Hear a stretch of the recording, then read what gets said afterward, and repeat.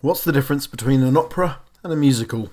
This deceptively simple question sent me on a surprising journey of discovery. So, what is the difference between operas and musicals? Is an opera the one where they sing funny? The question invites snobbery and class warfare. From the Guardian's notes and queries come shots from opposing sides of the trenches. Snobbery, writes one person. Yes, says another. My favourite answer? When someone starts singing after being stabbed, it's an opera. So what actually is the difference? A quick type into Google gives you an opera is primarily sung, whereas in a musical, the songs are interspersed with passages of dialogue. That makes some sense. They do talk in musicals. Get your paws off me, you dirty ape! He can talk. He can talk. He can talk. I can sing! Opera also has talking moments, you know, the bits where they try and shoehorn the plot between the big numbers, but these moments are sung.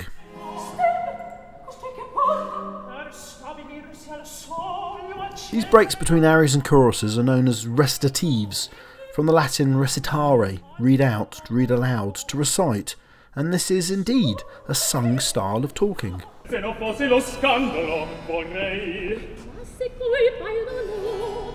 point of fact, this recitative style became rather out of fashion over the 19th century, with the two opera giants, Verdi in Italy and Wagner in Germany, both ending up writing operas that were recitative-less.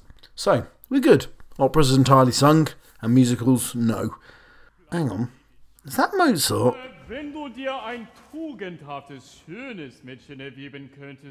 Magic flute? How can you ask? You know my sorrow. That's Seraglio, two of Mozart's best operas, both filled with talking. Not recitative, plain talking. And then how about the other side of the cultural fence? How about Les Miserables? Joseph's Technicolor Dreamcoat? And when Joseph tried it on. Or Hamilton?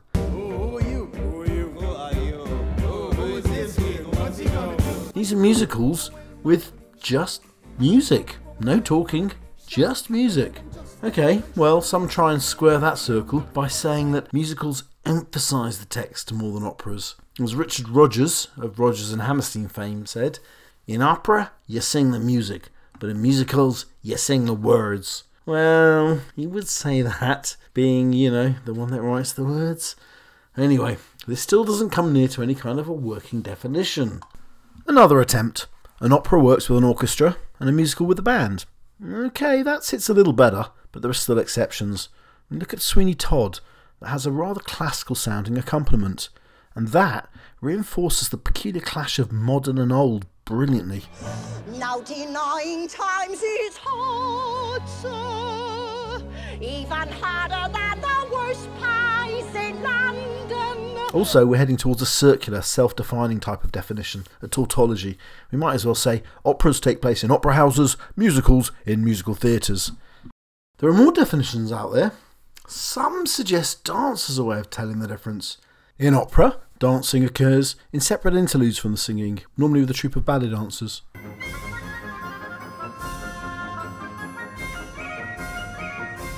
Whereas in musicals, there's more dance, and it's integrated into the singing, and what's more, all the main characters themselves are expected to dance. Well, neat, but sounds suspect to me. I mean, if we're defining an art form whose main business is singing through dance, I don't think we're doing our defining job particularly well. It's probably worth giving some historical context to this, and to think about how and where our art forms originated. Opera was almost certainly invented in Florence, the height of the Renaissance, right at the end of the 16th century. The supremely rich Medici family had been enjoying plays with musical interludes for years, but finally a bright spark named Jacopo Peri had the bright idea of making his entire play sung. And this is where the recitative was invented. Piero replaced the talking moments in his play, so the entire work, the opera, could now be sung. And over the course of the next century, opera exploded on the cultural scene, becoming the most popular art form in Europe and dominating concert halls and theatres for the next 300 years.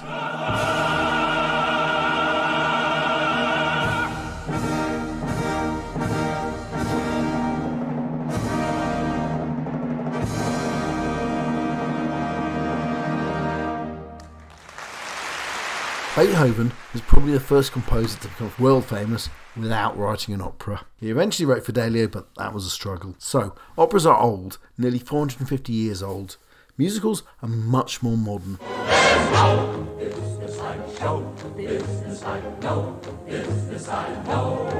It's a 20th century art form associated with the theatre part of New York, known as Broadway.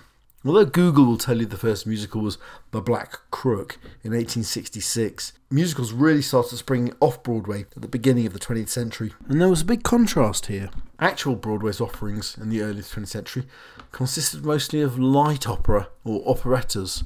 They must have sounded, so last century. What an opportunity to pick the most charming dance candidate. What an opportunity to pick the most charming dance candidate. Meanwhile, off Broadway, those revues were mixing sketches and songs and revues and dance numbers and music. Stories were introduced to put coherence into these revues. Shows which soon started to upgrade onto Broadway itself before becoming Broadway. Showboat, which hit Broadway in 1927, is often considered the first proper Broadway musical. It came with a proper cast of characters, proper story, and a load of proper songs, including, of course, Old Man River.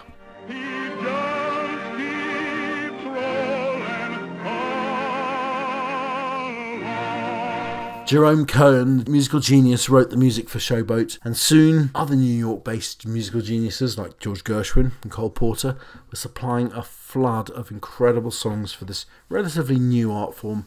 Initially, these off-Broadway shows were in smaller theatres with smaller bands rather than large orchestras. And what's more, in the 20th century, with the rise of amplification and recording technology, it meant singers could be heard without needing to vibrate huge columns of air in huge lungs, as per your favourite 19th century diva. The one who ain't over till she sings.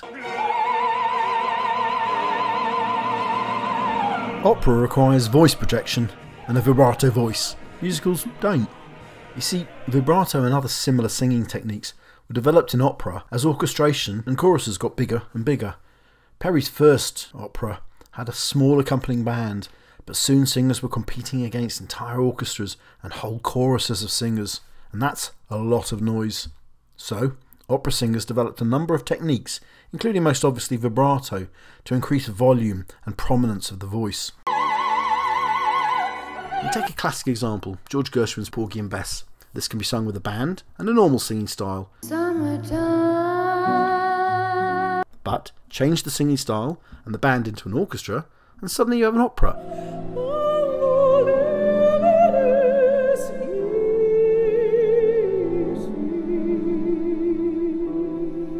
There is talking in Porgy and Bess, but it's the white policemen that do it. You tell her if she don't come out here, I'll put her in a wagon and run her right in. White men don't just jump, they can't sing either. Now, let's drill down on this further, because this is where it gets interesting.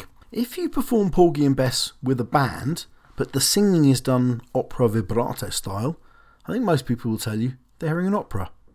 And if you use an orchestra for the backing, but the singing is normal musical style, I think most people will tell you it's a musical. So, it turns out opera is the one where people sing in a funny voice after all. And do you want to know something even more surprising? We don't really know how Perry's original opera was sung, but it certainly wouldn't have been with all that vibrato and lung control you hear in modern opera. Daphne was performed with a band of just 5 musicians, which means opera, originally, way back, the way it was sung might actually have sounded more like musical singing after all. Fancy that.